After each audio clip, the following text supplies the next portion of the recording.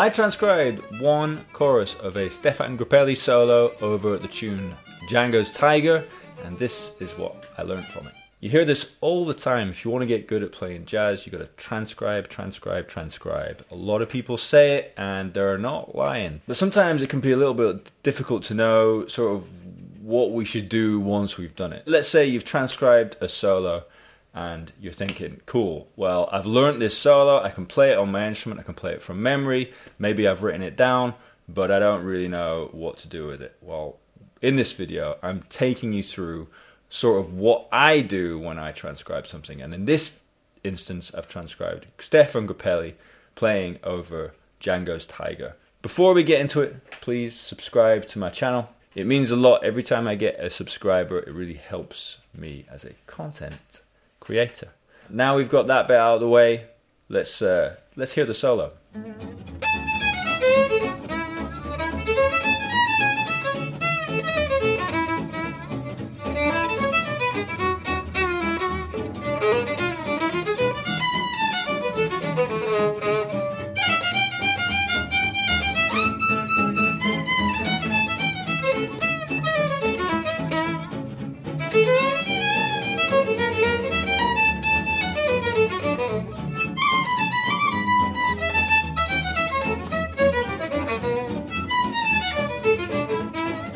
So there's three things that I took from this solo that really stood out to me that I want to talk to you guys about. And one of them is phrasing. We're going to look at the first 8 bars, and I'll just play that little bit for you. 1, 2, 1.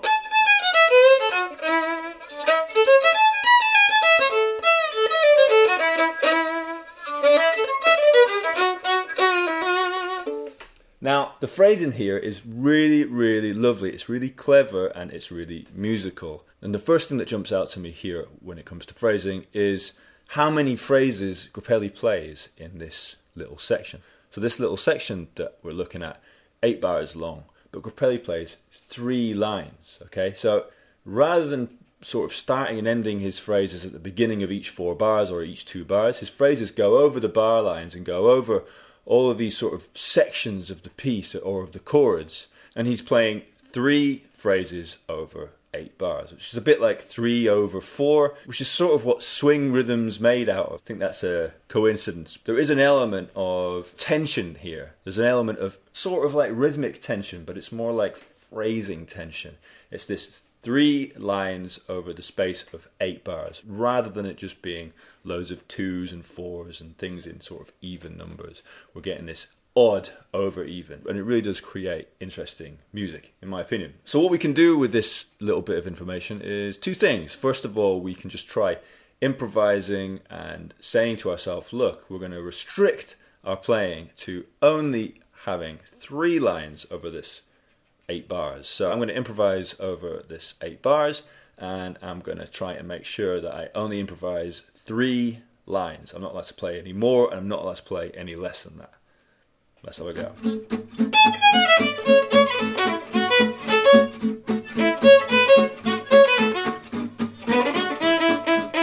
So what ends up happening there is I'm just sort of playing stuff that I would never usually play because I've restricted myself in this way. I'm not really thinking too much about the notes. I'm only thinking, hey, it's got to be 3 over 8.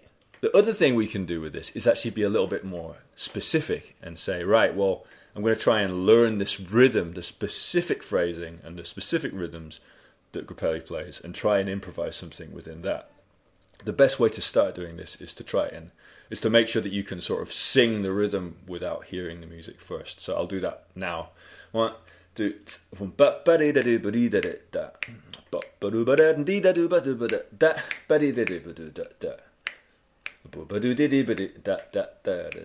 Right, so you want to get to the point that you can do that before you go to try and improvise with it.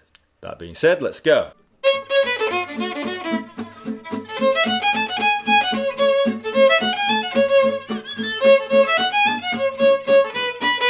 Okay, so what's happening there again is I'm playing stuff that I would definitely not be playing if I wasn't trying to restrict myself in this way.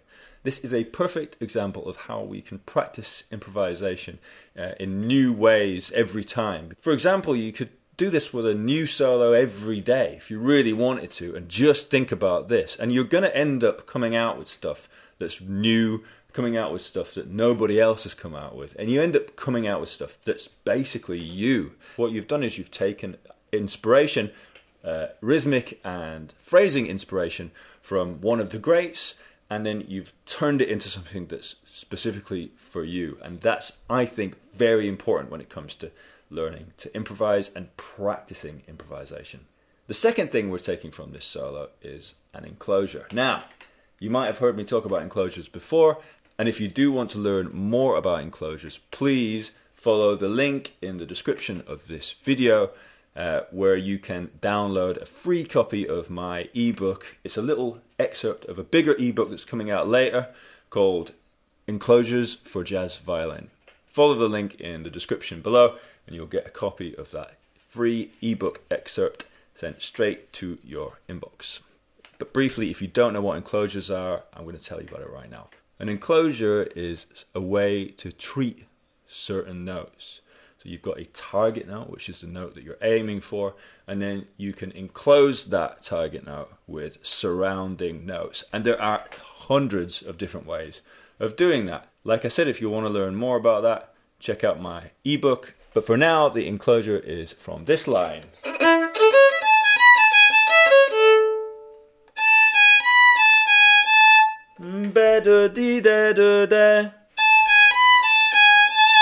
So we start on the note, we go underneath by a semitone,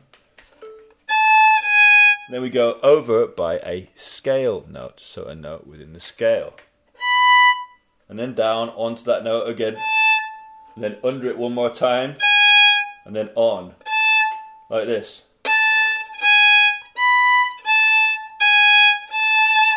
So what we can do is we can take this enclosure and we can practice it all the way through the A major scale, because this tune is in A major. So let's go down here. And then the next one, do the same thing with B. So on, under, over, on, under. And the same thing with C sharp.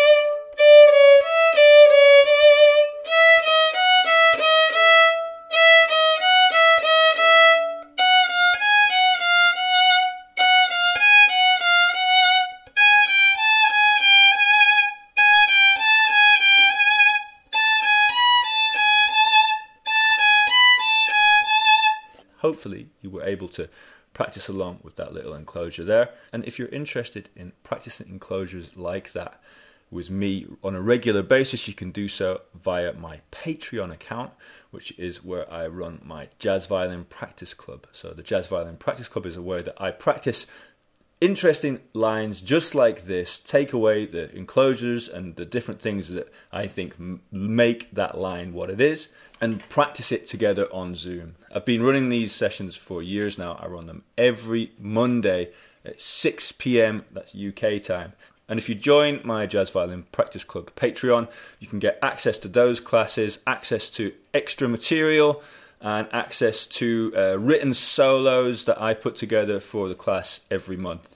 It's a great way to get motivation to practice because you're doing it with other people, and we make sure we have a good bit of fun along the way as well. So if you'd like to join that, please check out the link below. You can practice that stuff so the cows come home. What we were doing there is we were playing the A major scale and we were enclosing each note in that way that we discussed earlier.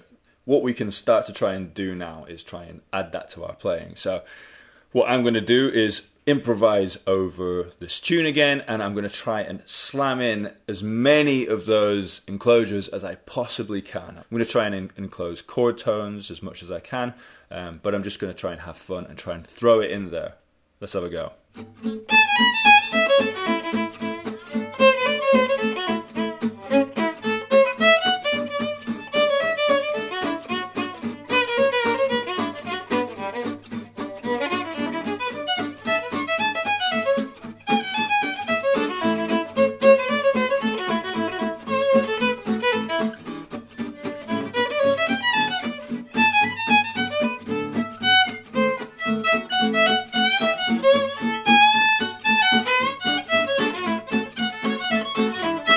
This is one way to try and get these ideas into our playing, is to do it in a sort of forceful way. It's not how we want to play when we're playing a gig. We don't want to play like this when we're jamming with people. But when we're practicing at home, it's a really good way to try and force these ideas that we've taken from somebody else and make it into our own thing. And you'll find that you're gonna find the places on the instrument that it works best for you, and you're going to find things that you like more. You're going to find places for it that you like the most. And again, this is how we end up coming up with our own musical language. The last thing I'm going to do is going to take some real practical harmonic advice from a couple of the lines that Grappelli plays, and we're going to go for the lines that he plays on the first long E7. So these are the two lines.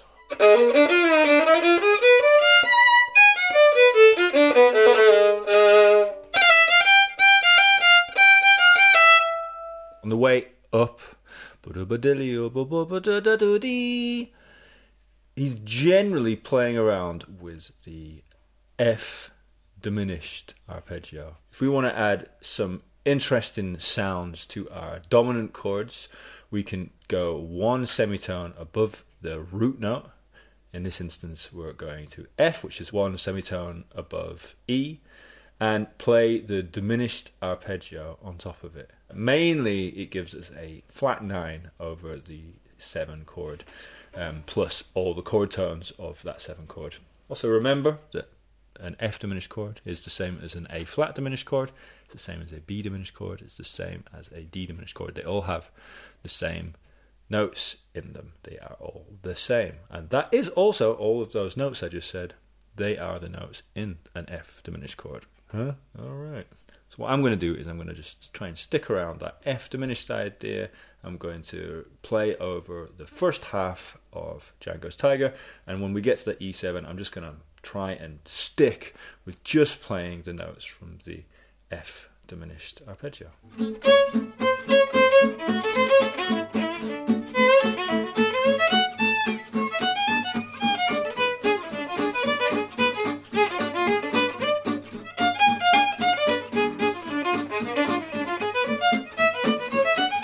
All right, the last thing is the sort of second half of his line here. He goes,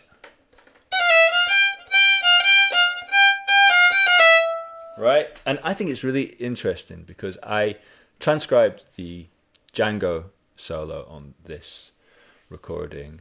You know, it's from the same recording, so the same session, it's the same tune.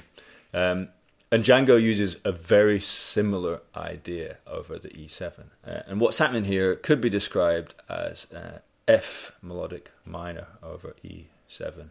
I go more into detail about that in my earlier video where I look at Django's solo on here. So if you want to find out the theory of that, then please check out that video. But for the time being, I'm going to take this specific idea, this specific arrangement of notes, and I'm going to try and improvise with it and try and make my own thing out of it. So the rhythm might change, but I'm going to try and stick with these notes. And these notes are, I guess,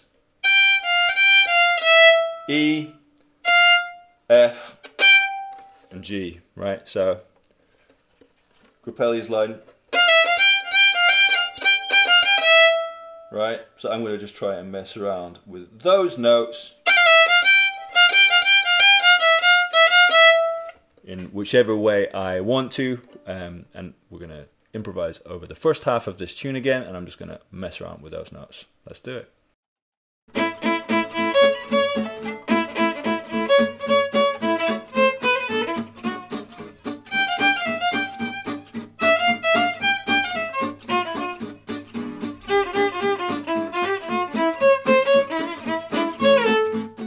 Okay, so we've taken basically 3 ideas. We could call it 4 actually, because that last one was sort of 2 ideas. But we've taken 3 aspects of Grappelli's solo, one of them being phrasing, the other one being a specific enclosure, and the last one being 2 specific line ideas. And I've tried to improvise using concepts from these 3 aspects of Grappelli's playing. I would urge you to try and do the same thing. First of all, with these ideas, I think there's a lot that you can get from these specific ideas. But this is mainly a way of showing you how you, as a jazz violinist, can take material from your favorite solos played by your favorite musicians and turn it into something that's yours. We're not copying Grappelli, but we are taking inspiration from his ideas. We're managing to get there because we're looking at it with an inquisitive mind. This for sure is one great way of going ahead if we want to both pay homage to our favorite musicians, but also create our own sound. If you're enjoying this video, please like, share, subscribe, all that stuff. Please also download my free ebook, Introduction to Enclosures. And if you really do enjoy my teaching, please think about joining the Jazz Violin Practice Club. Like I said, it's a way that you can practice with me and others on Zoom, but it's also a way that you can just learn from me and take weekly ideas and tips from me to put into your own practice. The Jazz Violin Practice Club gives you 1 weekly guided practice session with me. It gives you 1 monthly Q&A session with me where you can ask me anything about what you're working on, tell me what you're doing, and I can give you advice on all that stuff. It gives you access to my Padlet where you can see everything that we're doing in the Jazz Violin Practice Club, as well as any extra teaching material that I'm putting together. You will always get access to it. You also get each of the lessons recorded and posted to the Padlet, so you have a really simple and easy place to find everything and work on it on your own. So even if you can't make every session, or even if you can't make any of the sessions, joining still makes a lot of sense because you get all of the recorded videos, you get all of the extra material. What's not to like? Check out the link below and you can get a free trial for that if you're interested. Thanks so much for checking out this video today, guys. See you again soon.